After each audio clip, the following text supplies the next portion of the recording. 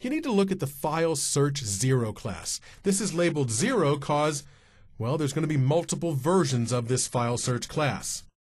This class provides a file spec property indicating what you want to look for, a look-in property indicating where you want to look, and a search subfolder property which indicates whether or not you want to search subfolders beneath the look-in location. It has a non-default constructor allowing you to pass in various pieces of those 3 bits of information: file spec, look-in, search subfolders. And it has execute and search methods. Execute's a public method. It executes the search and returns back a list of all the values you found. And the search method is the one that actually performs the search, looking through folders for matching file names.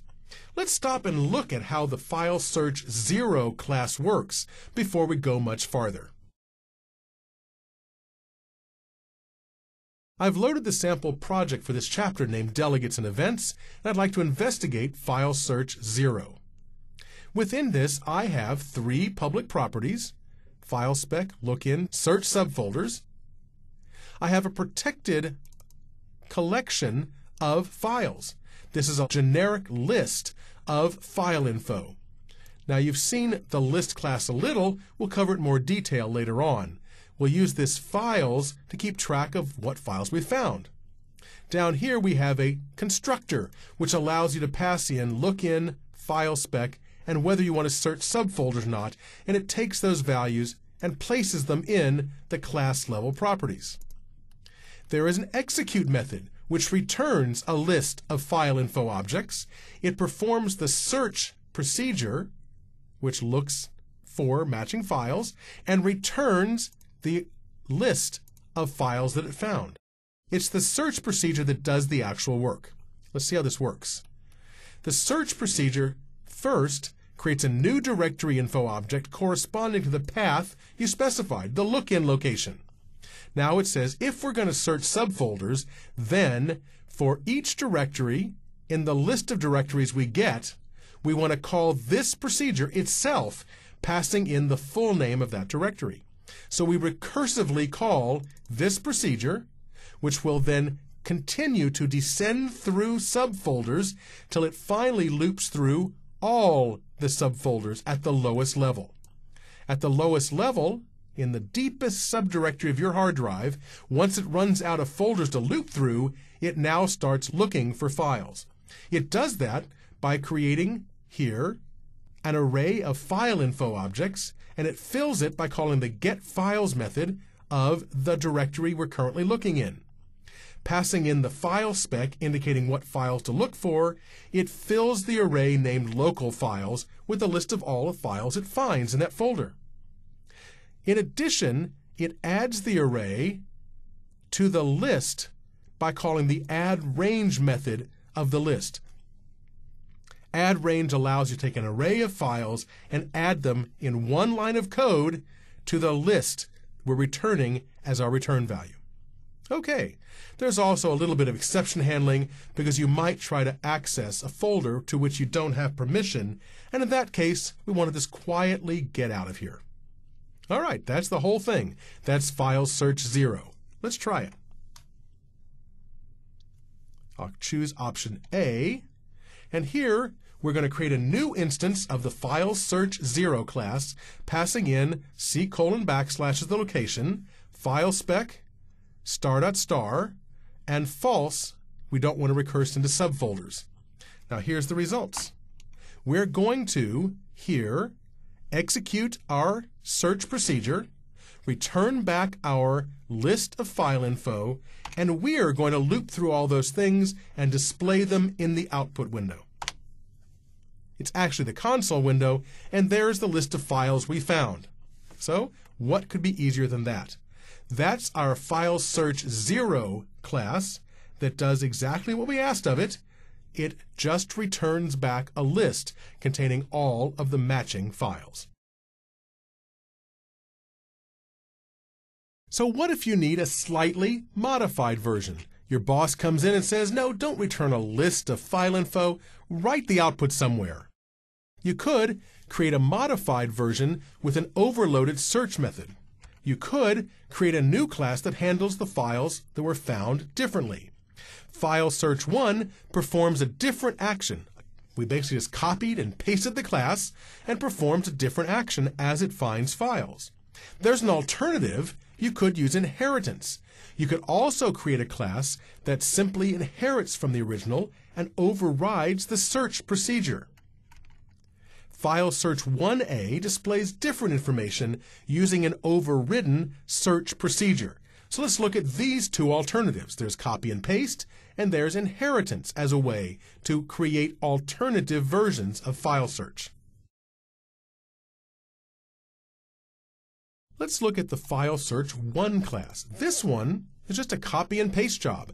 I made a copy of file search 0, pasted it in, changed its name to file search 1, and added one little bit of code right here. If the boss wants this class to display its own contents in the console window, I can do that. I just add code that in the middle of the search procedure adds that functionality.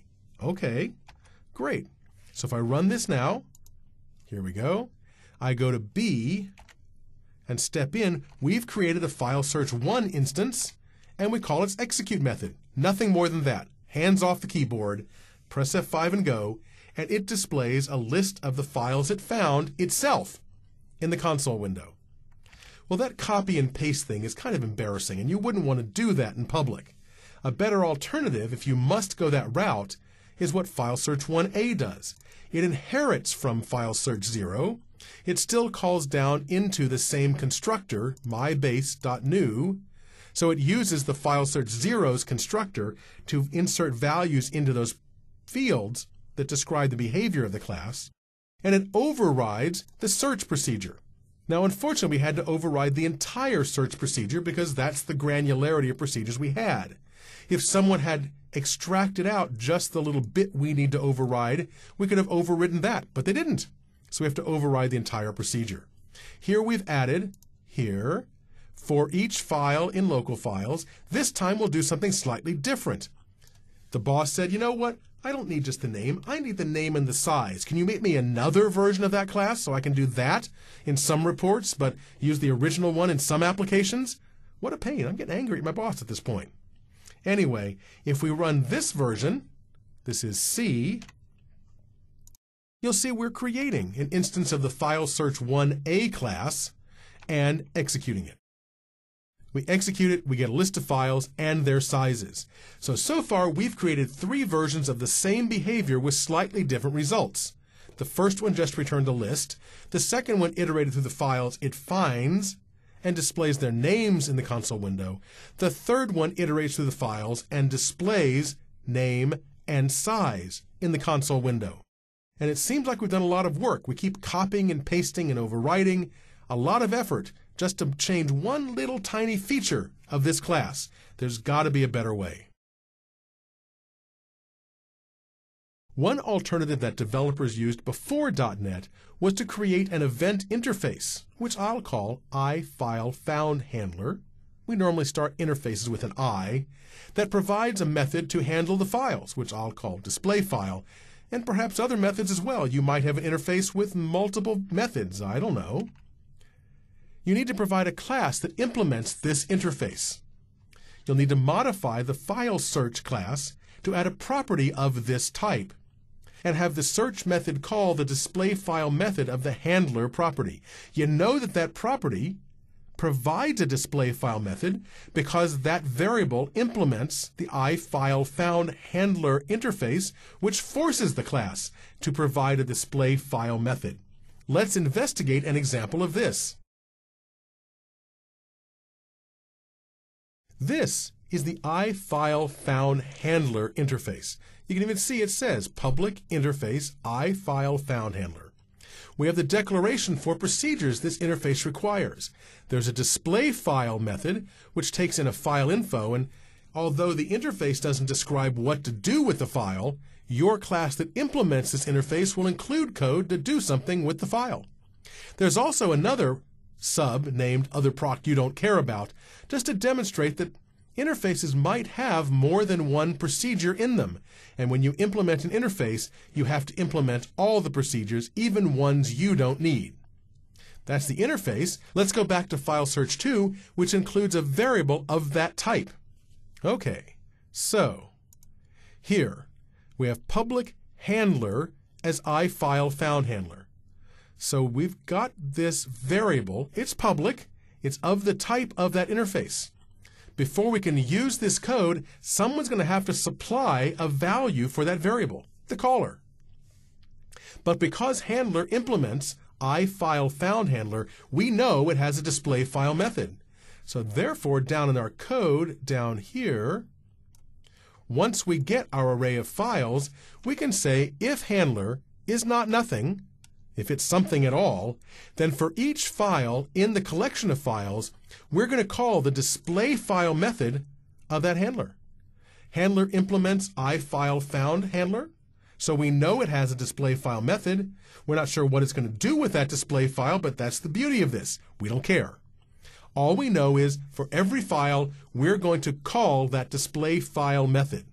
Okay, seems good to me. Let's look at the code that uses this. This is D, Event Interface 1. Okay, so I'm going to create a new instance of file search 2. I'm going to set the handler property to be a new instance of the display file name class. Let's go find that. Display file name is here. It implements iFileFoundHandler, so it has to have a display file method that accepts a file info object that implements the display file method. And it's got another proc named otherproc you don't care about that implements the otherproc you don't care about method. You have to implement it whether you want to or not. It's part of the interface. Well, what does our display file method do? It just writes to the console window display file and the name of the file. Okay, so what do? We go back to our code, which is here. There we go. And we call the execute method of our file search class. Now, what's it going to do? It's going to find the files, and for each file it found, it's going to call the display file method of the handler property it's been set. Let's run it full speed. And you can see that it did call that procedure. It called the display file method of the handler variable it was passed. Since the handler is a new instance of the display file name class, and the display file name class implements iFileFoundHandler and provides a display file method, we're sure we can call it from that search method. Here we are. So we ended up with a list of files by calling that method in the class we were passed. But what if we were passed some other class? Option D. If we'd passed not a new instance of display file name, but an instance of some other class, it might have done something totally different. Here we have an example. Here in the next example, let's just try this. We have a second version. In this example, we're still using file search 2, but in this case, we're passing an instance of a different class, debug file and size. Here we are. Debug file and size implements iFileFoundHandler. The display file method has to be there, and this time it writes into the debug window the file name and the size. We still have to implement that other procedure we don't care about because we're implementing an interface. All right, let's try this. Where's our code? There it is. Let's step on. Create the class. Here's our constructor. I'm stepping over now. We create the new instance of the debug file and size class and pass it to the handler property of our searcher. We call the execute method, which does the work, and this writes output to the output window. Let's go look at it. If I bring up the output window here, there's our list of files and their sizes. This class handled the output differently. It wrote stuff to the output window instead of writing it to the console window. So by specifying a different class, we got different behavior. That's really kind of neat that you can pass in a reference to a different class instance and get different behavior from your file searching. It's easy to add multiple handlers, that is, to have multiple things happen when the search class finds a file. These are often called listeners, and we can add multiple listeners. File search 3 adds a generic list to handle listeners. You can call a method, which I normally call advise and unadvise, to add or remove items to or from that list of listeners. It's like signing up for a mailing list. If you sign up, they'll send you an email letter. If you want to unsign up, they'll stop sending you that junk mail. So the advise and unadvise methods are like signing up for a newsletter and then removing yourself from the list later on. You only get the newsletter if you sign up. You'll only get notified about a file being found if you add yourself to the list of listeners. When a file is found, the search class loops through the list for each file that it finds. Now this allows you to control which listeners you call in which order, because they're called in the order they're added to the list. Let's try an example that shows off using multiple handlers. Let's look at the File Search 3 class, which adds this functionality. We have a public variable named handlers, which has a list of iFileFound handler in it. Okay, that handlers is a list of objects that should be called every time a file is found. Down here in the search procedure, for each file that we find, for each handler as iFileFound handler in the list of handlers, if the handler isn't nothing, then call its displayFile method, passing in the file that was just found. In our example, we're going to have 2 handlers. We're going to add 2 handlers to the list. We have an advise method and an unadvise method. This method allows you to tell the File Search 3 class that an object wants to be notified when a file is found. The unadvised method allows you to tell the File Search 3 class that you want to remove a handler from the list so it will no longer be notified if files are found. Okay, that's all we added. The handler collection, the advised and unadvised method, and the loop down here every time we find a file so that we call every handler in the list. Let's try the code. I'll try F, multiple listeners. We step in here, and I'll create a new instance of each of my 2 iFileFound handler classes, the ones we've already seen. Handler 1, Handler 2. One of them writes to the console window, one of them writes to the debug window. I'll create an instance of File Search 3 and call the advise method. So the File Search 3 class adds the handler to its list of handlers. Here's the code. It calls the add method to add the handler we passed in to the handlers collection that it's keeping track of. That's it. It's time to execute. When we call the execute method, the File Search class will search through all the files. For each one it finds that matches, it will call each of the objects in its list of handlers and call its displayFile method. So we should end up with data in 2 places. I'll step over that. Now, although it isn't necessary, because FS3 is going away real soon now, it doesn't hurt to unadvise. And if you were going to call the execute method again and you wanted different behavior, you probably would want to unadvise and remove these items from the list of handlers. Just showing you how you could do it, and now there are no more handlers to be called if a file was found.